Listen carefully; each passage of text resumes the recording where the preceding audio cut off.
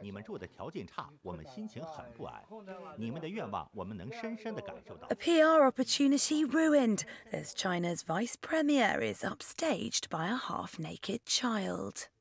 Keqiang was visiting slums in Mongolia's capital, Baotou, when the spotlight was snatched away by the little boy, who climbed out of a cupboard behind him.